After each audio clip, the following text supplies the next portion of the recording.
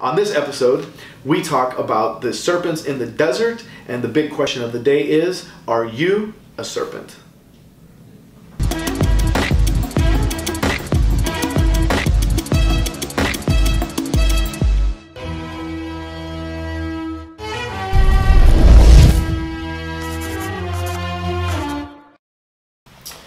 Shalom everyone, and welcome to another episode of Torah Tuesday. We are on episode 13 and super excited to be with you again on another episode. Always inviting your questions and your comments. Feel free to make comments or ask questions in the comment boxes below on Facebook, on YouTube.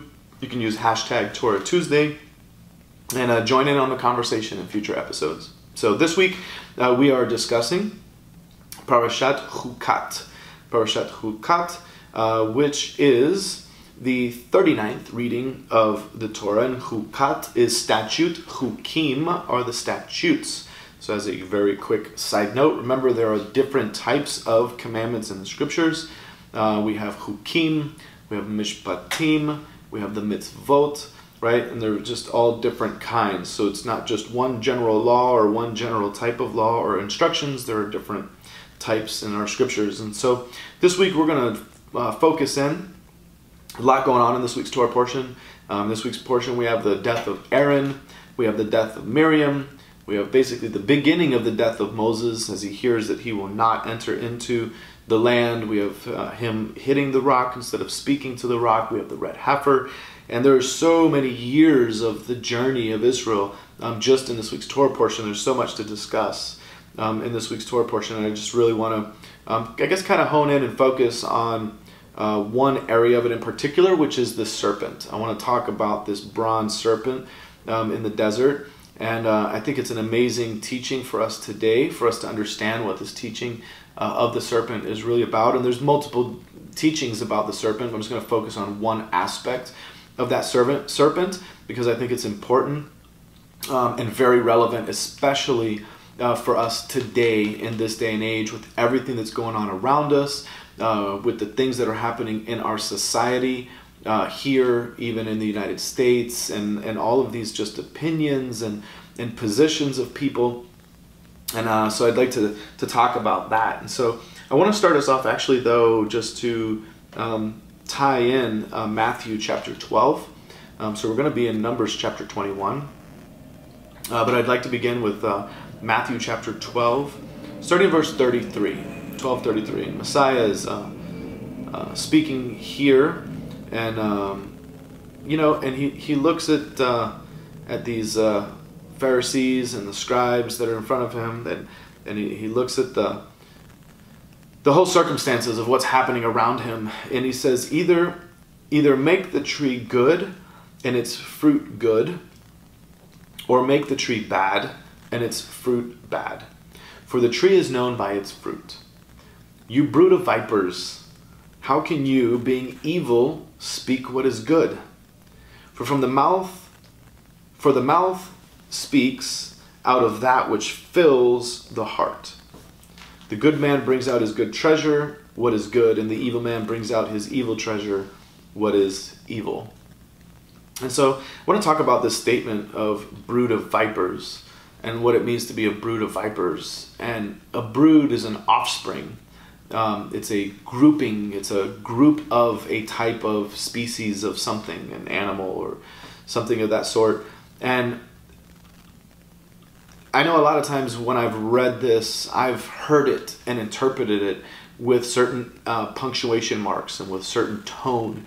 And many times when we read the scriptures, we put in our own tone, we put in our own interpretation of how it would have sounded like, or how we would have said those statements, and we say it and read it as if maybe that is exactly how the Messiah or whoever the speaker at the time is saying it in.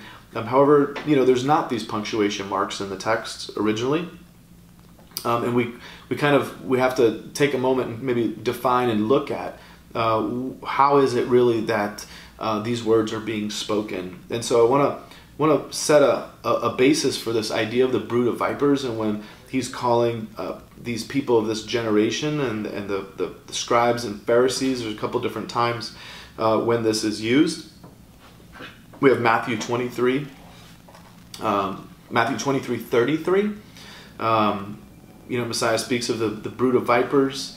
Then also in 12:34, which is what we just read, speaking as well of brood of vipers. And this concept of being an offspring of vipers, or being a brood of the vipers, it ties perfectly in with this week's Torah portion in Numbers chapter 21, verse 6. Actually, we'll go back, verse 4, if you want to turn or swipe there with me. It says, "Then they set out from Mount Hor by the way of the Red Sea to go around the land of Edom. And the people became impatient because of the journey." And I know for a fact, all of us struggle with patience and getting impatient with the journey along the way. And the journey presents us with different challenges and different circumstances. And we've seen over and over and over again in these Torah portions that one of the main things that goes wrong over and over and over again is the lack of patience, and then the sudden complaining and the murmuring and rising up against God and against leadership.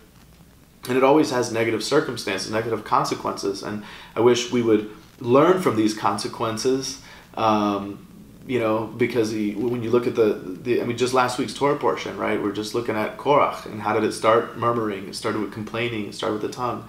And you go, why do they continue to do the same thing over and over again? And he says, so they became impatient. It says, the people spoke against God and Moses. They said, "Why have you brought us up from Egypt to die in the wilderness? For there was no food and no water, and we loathe this miserable food." So he said, there's no food and no water, but he says, we loathe this miserable food. So they had food, they just hated the food that they had. So the provision that they were receiving was not sufficient for them. So it goes from having no food to just not having the right food that they wanted. And how many times do we do the exact same thing, where we complain about things and the Lord is providing for us, He's taking us through a journey, and we complain about His provision and how He's taking us through the journey. So there's many, many lessons to learn about this. So then it says, continues, it says, "So the Lord sent fiery serpents among the people, and they bit the people, so that many people of Israel died. So the people came to Moses and said, 'We have sinned because we have spoken against the Lord. And you, intercede with the Lord that He may remove the serpents from us.' And Moses interceded for the people. Then the Lord said to Moses, 'Make a fiery serpent and set it on a standard. And it shall come about that everyone who is bitten, when he looks at it, he will live.' And Moses made a bronze serpent and set it on a standard. And it came about that if a serpent bit any man, when he looked to the bronze serpent, he lived." That was such a fascinating portion, and such a fascinating concept, because Israel, from the very beginning of their time, let's even digress to humanity, from the beginning of time, has struggled with a particular animal, and that animal is the serpent, right? From the very beginning, Adam and Chava, Adam and Eve, where was their struggle, right? The serpent himself became a serpent. Why? Because he exalted himself. Satan, Hasatan, Lucifer, in the beginning, before anything else, exalts himself in the heavens and tries to be likened unto God, and says, "Look at me and look what I can do." It begins with the tongue. Very important thing, very important equation of the serpent itself is the tongue. He raises himself up and says, "I can be just like God." And then he comes down, and what does he say to Eve, to Chava, and to Adam? You can be just like God. You can make up your own rules. You can be equal to Him. And they're bitten by the serpent at that moment. They're bitten by they're bit by these words that sunk into their heart, and they believed for that moment. And that venom that they were bit by, or from that bite, that venom begins to permeate within them and starts to bring destruction into their life. And this is a common theme. We see this serpent all through the scriptures, and we see then, of course, Messiah. We see John, Matthew 3, and Messiah, Matthew 12, and 23, and this concept of being a brood of vipers, of being an offspring of vipers, of this bite, this venom, and what the bite means. And so in this week's Torah portion, we see the people once again speaking, right? They're murmuring. And he says, you want to feel the death of murmuring, the death of the life and death is in the power of the tongue. He said, I sent these fiery serpents and they would bite, these venomous serpents. And so the venom then bites them and it permeates them and it begins to create death and it causes many to die in that moment. I think that it's very interesting that then the cure is to look at a fiery serpent. The cure then is to raise this fiery serpent up on a standard, and each man that's bit by a serpent to cast his eyes, to focus his eyes up on this serpent that's up on a standard high among the people. And so there's a whole other teaching we could go into about what that serpent is, but I just want to get to the real basic root level of, if we consider this concept of Eve being bit by the serpent and the venom infecting her and causing the death and destruction of what existed in the garden at the very beginning. And if we fast forward to what was happening during Messiah's times and the Pharisees and the scribes. So if we take away the tone for a minute from when Messiah says, woe to you, scribes and Pharisees, and you brood of vipers, rather than listening to it and saying it, hearing it in the tone of being harsh and judgmental, how about if we hear it through a lens of compassion and mercy for a minute, and him understanding that because they had been bitten by this venom that had infiltrated the Jewish people and infiltrated leadership, and there was this corruption, and that they had become this brood of vipers. They had become this offspring of what had been sown into them from generation to generation, that they're not able to see, they're not able to come in because they are a brood of vipers. And so if we remove for a minute this what we hear when we say these words, and we look at it through the idea that he had compassion on them because he recognized that it was as a result of the venom that they became who they were.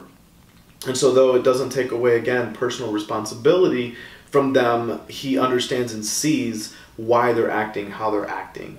And I think this is an important perspective, because when we consider this for a minute, we need to look at what's happening around us in the world, and there's all these things going on, and there's opinions, and in this country between the debates that are happening, and there's a lot of pain and a lot of heartache being sent around or kicked around back and forth between people, even within our own body of Messiah, that people are saying things and taking opinions on things and taking stances and getting on their high horse on Facebook and making comments about things, when what we should potentially do is all sides should take the moment to look at the venom that each and every one of us potentially could have been bitten by. Or so, like, each one of us has a serpent that we've been bit by.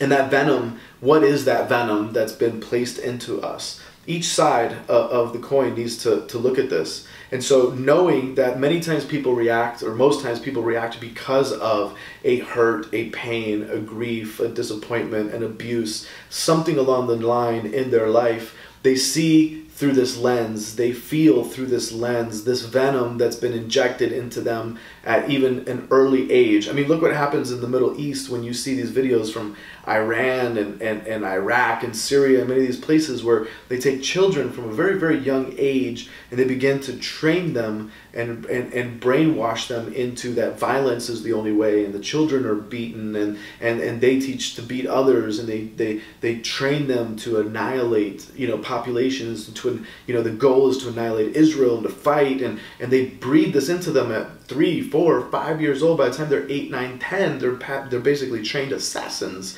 and they're like little machines out to carry out war. And you can see how they're just a result of the venom that has been injected into them by the bite of the serpent. And how many of us in one form or fashion have had venom injected into us and we don't even realize it? And so there's two sides to this coin. Is one, we need to look at the actions of people that are around us, and like this, all of this stuff that's going on between the debates between whether the shootings and Black Lives Matter, and if it's this group, and if it's whites matter and blacks matter and Asians matter and cops, and we've got all these opinions and everyone's pointing at each other and everyone's spitting things at each other, saying, well, it's you and it's you and it's you, and it's almost in the same context, the same, we're saying it within the same a tone, maybe, that we hear Messiah saying, you brood of vipers, and we're really hard, and not seeing the compassionate side of at all, that he desired their repentance. He desired for them to understand, and it was, could it be that he's saying it in a compassionate tone of, what else do you have if this is all that you know, and I feel bad for you? Just like he did on the cross as he was being crucified. He didn't, as they're spitting at him and cursing him and everything else they're doing, he said, Father, forgive them, for they know not what they do, right? They don't even realize what they're doing because they've been injected by this venom. And so how many of us can learn that when we see things, and many times, I know it's frustrating a lot of times, and people a lot of times aren't taking responsibility for their actions, and it's our job, whoever it is, to sit back, get off the high horse, and let's try to work with people and have the same compassion, and know that people do things and say things because there's a venom, because there's a bite that has occurred. On the flip side, though, however, look at what the solution was, right? So God tells Moses, raise up this banner, raise up this standard, and make a fiery serpent out of it. So on the other hand of the equation, then, the answer to this is, what is the serpent that they looked at, right? What is it that they had to face? What is it that they had to put their eyes on? The very thing that was biting them, the very thing that was causing death, was the very thing that they had to actually look up at. And so there's a very deep and profound teaching for us that we need to really, really learn, is the personal responsibility connection, is that each one of us needs to inspect our lives, our hearts. We need to inspect our tone, what we're saying, what we're putting on Facebook, and have we been injected with a venom? Have I been given something that, just like the Pharisees, were injected with a venom that was passed down potentially from generation to generation, and that Messiah is saying, you poor Pharisees, you poor group of people, can remember, not all were like this, and many came, when they came in Matthew 3, to John, and we have this story of them coming to the river to be immersed, to be baptized, or at least they were there, and he says, you brood of vipers, repent, right? The goal was repentance. The goal was to be restored. And so each one of us need to look at the process, what the Messiah wants, what God wants for each and every one of us, is to have restoration, is to have healing, is to suck that venom out of us. But the answer is, we have to look at that serpent. Because we have to look at it and say, well, maybe what I'm saying, maybe what I'm writing, maybe the feelings that I have, maybe these things that I'm spouting off at the mouth maybe those things are coming from a root of a venom that has been injected into me that I'm not even addressing. And so in order for us to go through this healing process, we need to ensure that these, whether it be bitterness, whether it be hurt, whether it be pain, whether it be letdowns, disappointments, whatever it might be, these venoms many times are in us and we don't even realize it. And so the Lord is looking at us, and sometimes people around us are able to point it out and we don't see it. So it's our job to be open to what the Lord wants to do in our lives. And if you truly want to be transformed, if you truly want to be healed, you have to open yourself up to actually look at the snake. You have to look at the banner, which is to confront your own fear, your own depression, your own weakness, your own laziness, your own procrastination, your own inabilities, your own deficiencies. We have to confront those very things, because those are the very things that are the venom that's killing us day in and day out. And until you actually confront it, until you actually look at it in the eyes, until you actually stare it right down, we're not able to be healed from these things that are holding us back. And these are the things that are killing us. And instead of doing so, and instead of being reconciled and being healed and being restored, instead we're looking at each other and we're pointing the finger. And we're making it, but it's a black issue, it's a white issue, it's a Hispanic issue, it's an immigration issue. We're making opinions of things we have no clue about. We're not taking for a moment to even really try to understand and put ourselves in someone else's shoes and have compassion on another person, on another being. And I'm all for doing things right, and I'm all for doing things legally and everything else, but it's not always so cut and dry. It's not always so easy. It's not always what you think it is looking at it from the other side of Facebook. Sometimes you have to take a moment and put yourself in compassion on the other side of the shoes and look at it from a different perspective, from how our Messiah would look at it. And then on the flip side, we each have to, as we have compassion on each other, we each need to investigate each other. Remember, this isn't just a one-sided thing. This is, each one of us need to do both sides of this. Each and every one of us need to inspect our own lives for our own venom that's been injected into us, or someone else's venom that's been injected to us by what? By the tongue. It's been spoken into our life. We need to remove and allow the Lord to remove those things. And then on the flip side, we need to look at others with compassion and mercy, with chesed, with achava, with love. So I pray that this blesses you. I pray that you continue to build the kingdom. Build the people up that are around you. Don't tear down. The enemy wants to destroy, kill, maim. Messiah desires, our Father in heaven desires for us to build, to bring light, to restore. I pray that you have a very blessed week, that you have a wonderful, wonderful rest of your day, and we'll see you in a future episode. Don't forget to comment, like, share, and use hashtag Torah Tuesday. Shalom. Wait, I forgot something.